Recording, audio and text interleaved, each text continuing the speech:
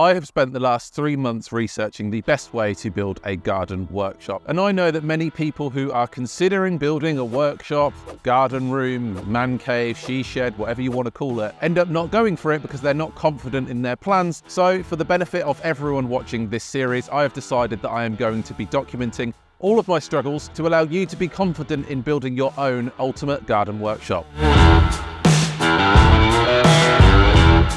I've also taught myself CAD and I'll be making all of the plans available, and there'll be a link in the description below. The dream here, and maybe it is just a dream, is to create a community of people that also build the ultimate garden workshop using the plans that I have provided. And whether you decide to use those plans exactly how they're written or as a basis to customize them for your own design, that's absolutely fine. This series will document everything that you need to know to get started, and if that does sound like a vision that you can get behind, then now would be a great time for you to hit that subscribe button so you never miss any of the future episodes. Now, as this is the first episode, it seems only proper for me to do a bit of an introduction, and I'm sorry I'm wearing sunglasses, but it's too damn bright out here. For anyone that's new to the channel, hi, I'm Jack. I make regular woodworking, DIY and tool review videos, and it's become pretty clear that my 6 by 8 foot shed isn't going to be enough for my needs, so I am committing to creating a new workshop in the summer of 2024. And before I can start planning what that will look like, I am going to need to clear the area where I want to actually have that built.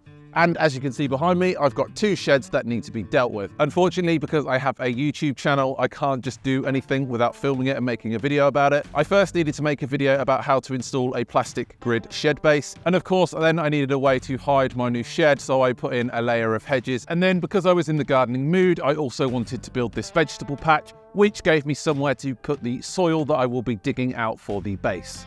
After that, I called up my good friend Chris, who agreed to give me a hand to move both of my existing sheds to elsewhere in my garden. So as you can see, both of these sheds that used to be right where I'm standing have now been moved. And because I didn't have a dedicated weekend, I did this over 3 weeks. It did feel like that took forever.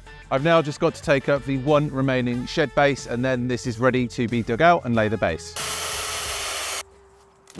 This series will be devised of roughly 10 episodes, and I'll have all of them that I'm thinking about on the screen now. I did mention the plans that I will be making available. Because of the level of detail that I want these plans to have, I'll be releasing the next update for the plans as each episode is released. So when I do the base part of the plans will be available, and then when I frame the walls, the wall parts. And the reason for that is I've decided that I might tweak things as I go, and I really want the plans that I make available to reflect that. The benefit of doing this is I don't need to read out all of the measurements in the actual video. You'll be able to refer to the plans as I'm going along. And if you're sat there wondering why you might want to build the ultimate garden workshop using the plans that I've made available, well, it gives you the confidence in knowing that you can build this workshop without having to go through planning permission or building regulations, which is required to build anything outside of a certain size within your garden. It also allows anyone to have the confidence to actually build the workshop, knowing that each step they are taking will smoothly feed into the next step, and they will at the end have a really nice build that they can be proud of. And I do want to stress that I really am keen on this being a community effort. So if you do have any feedback, or if you've built your own workshop before and you think that I'm about to do something that isn't quite right, then please go ahead and leave a comment and I'll make sure to reply. And as you can see, the area has now been cleared for me to start to lay the concrete base. But before I do, I wanted to talk to you all a little bit about the plans for the Ultimate Garden Workshop and why they remain exempt from planning permission.